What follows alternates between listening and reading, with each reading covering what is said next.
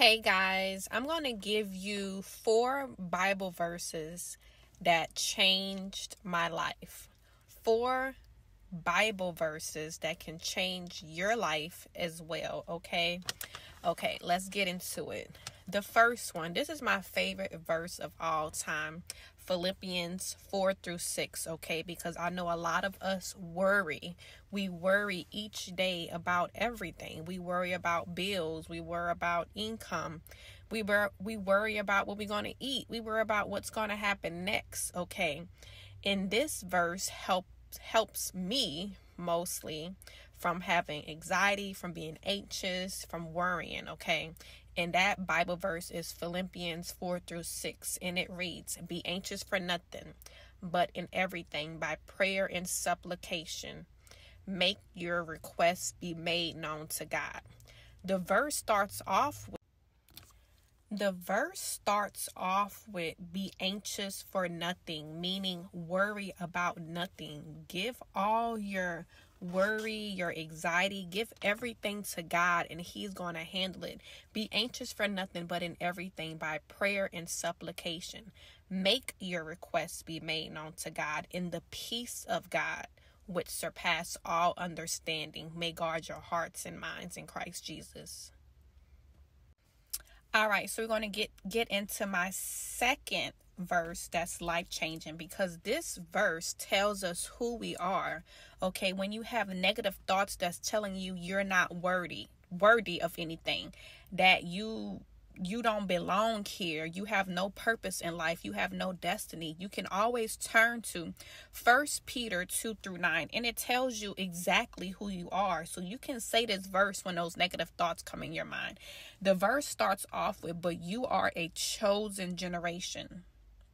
Tell that whatever thoughts you have, and tell them that I'm chosen, a royal priesthood, a holy nation, His own special people. Okay, you are chosen. You are holy. You come from a holy nation. You come from a royal priesthood.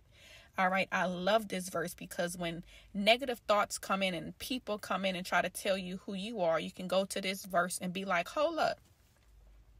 I'm chosen for a time like this, okay? He knew me before He formed me in my mother's womb. He knew you before He formed you, okay? That's my number 2. Now, let's get to number 3, guys. All right, so number 3, my third life-changing verse of all time is in the book of Songs, okay? I feel like you should just read the whole book of Songs, and it will just change you.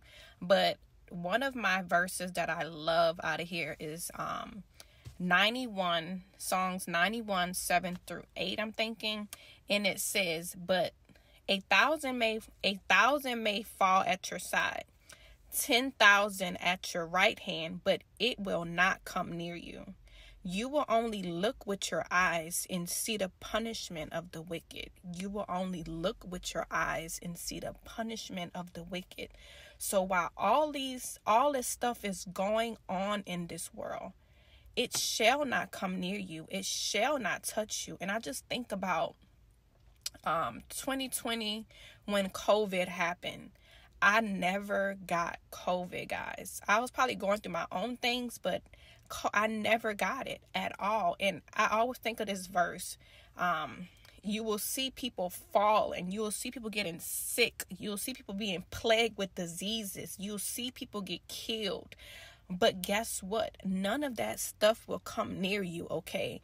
And I don't know if COVID is a bad example, because I know a lot of people got COVID, but when you think about things that happened to others, that did not happen to you, okay? All right, so it was so hard choosing 4 verses. I had a difficult time choosing between Romans and Proverbs. So I'm going to go to Proverbs, okay?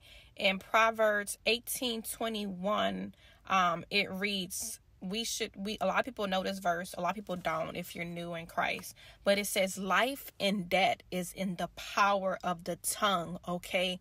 What you speak shall come forth in the earth, okay? If you speak negative, negative shall come forth. If you speak positive, positive shall come forth in your life, okay? That verse in itself is so powerful. You need to watch what you speak. You should be like, I am healed.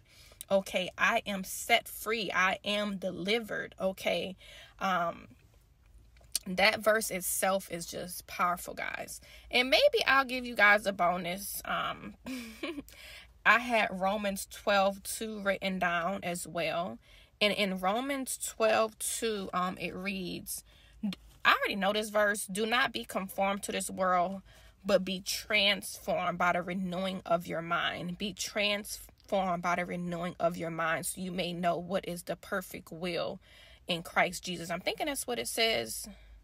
I really have this verse memorized in my head, but I don't know if it says it. Is that the exact words? Okay, so Romans 12:2. I'm going to read it exactly how it says in the New King James Version, because it's different versions. Do not be conformed to this world, but be transformed by the renewing of your mind, that you may prove what is that good and acceptable and perfect will of God. Okay, do not be conformed to this world. That right there is like letting you know, do not be so trapped into worldly things. Do not be so trapped into what you see in this world. Social media, TV, music, all of this is worldly, okay? Do not be conformed to the world, okay? But be transformed by the renewing of your mind. You're going to be transformed by the renewing of your mind by getting into the word of God, seeking God and knowing God yourself. And you're going to be transformed. So you're not going to be so worldly anymore. Okay. You're not going to be worrying about the new artist that's coming out, or who's on TV right now, who's releasing a new album. Like, no, do not be conformed to this world, but be transformed by the word of God, guys. All right. That is my top favorite verses. I did a bonus verse because I don't want you guys to be I don't want you guys to be conformed to this world as well. Okay.